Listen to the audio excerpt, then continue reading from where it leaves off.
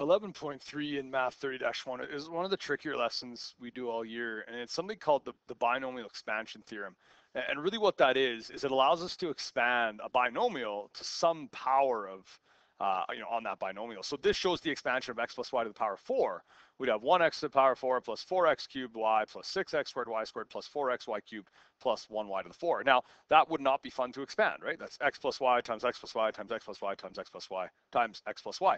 That's a bit of a bummer. So what we can actually look at is I want to show you the pattern. So what they have in this table, and I'm just going to make it a little bit bigger so we can see it a little bit easier because I'm going to identify a few patterns, is they have a bunch of different, sorry about the herky-jerkiness of this, they have a few different binomials, oh, smartboard, and they're showing the expansion over here.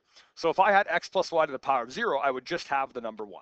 Right? Because anything to the power of 0 is 1. But if I have x plus y to the power of 1, I have 1x plus 1y. Now, I would like to do something in these terms, though, is that if I do have, 1x and 1y, you could also identify that this first term is 1x to the power of 1 times y to the power of 0.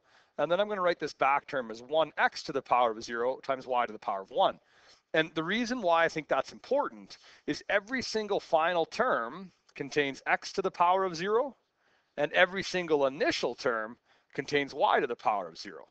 And the reason why that's so important to see is that there's a pattern happening with the exponents. I said exponents word there. If we look at x, it starts with the same power as was on the binomial. So because we had x plus y cubed, we started with 1x cubed, but then the powers of x reduce by 1 as we go forward, right? We have x cubed, then we have x squared, then we have x to the power of 1, then I have x to the power of 0. And the opposite is happening with the exponent on the y. I have y to the power of 0, then y to the power of 1, then 2, then 3.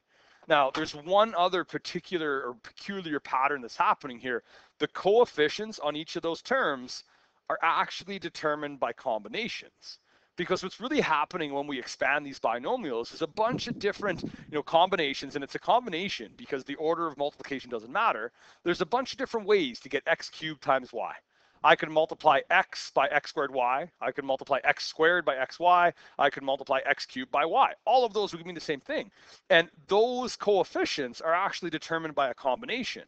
Now, what makes this a little bit tricky is the rows of Pascal's triangle are actually, they start with the same number as in the exponent. So I just want to show that this would be in the expansion of x plus y to the power of 0.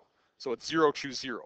This is x plus y to the power of 1. So it started as 1, choose 0, then 1, choose 1. Here we have x plus y squared, and we get, oh, a little bit off there, 2, choose 0, 2, choose 1, and so on. Now, the reality is that there is a particular form for this, and I want to give it to you now. This is on your formula sheet. But if you had some x plus some y to the power of n, what we can say is that a term in the expansion, and we call that term k plus 1, would be n choose k times whatever x is to the power of n minus k times whatever y is to the power of k. Now, what confuses students about this is that k is changeable. We change k throughout. And the reason that we're able to do that is because k is just a means to an end. If we make k 0, we find term 1. And I'm going to write this underneath. In fact, I'm going to pick a particular expansion. Let's say I had x plus y to the power of 4. What I could do, and really what we're doing here is we're using combinations. We know that x plus y to the power of 4, if we go back to the triangle in the previous, I'm going to put that the number of terms total is equal to whatever n is plus 1. So because in the expansion of x plus y to the power of 4, I would have 4 plus 1 total terms.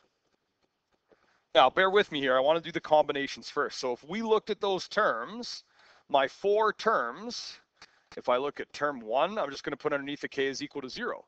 So my combination would be 4, which is n, choose the k value, which is 0.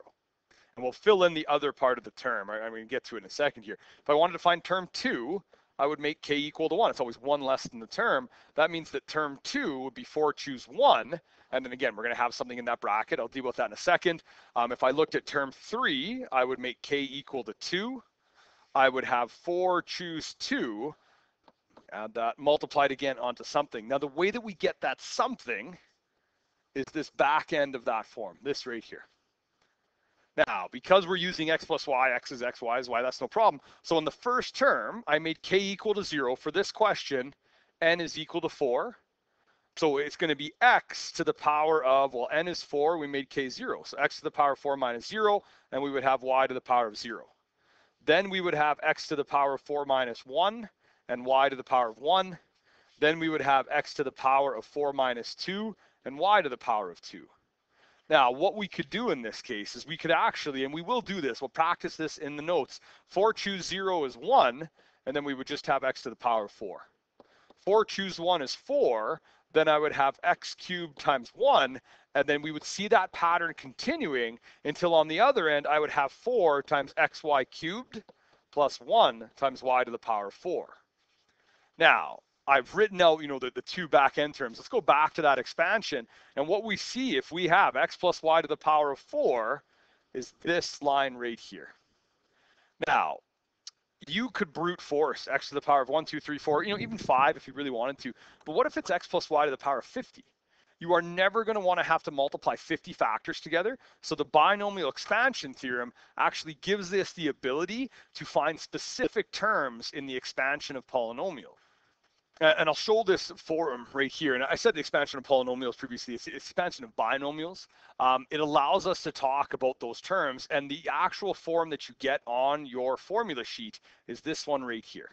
And I think it's presented a little bit better. Sorry, this is the best one right here. So term k plus 1 is equal to n choose k times x to the power of n minus k times y to the power of k. And we're going to use that expansion theorem in a variety of ways. But the focus is going to be on the ability to find a specific term in the expansion of a binomial.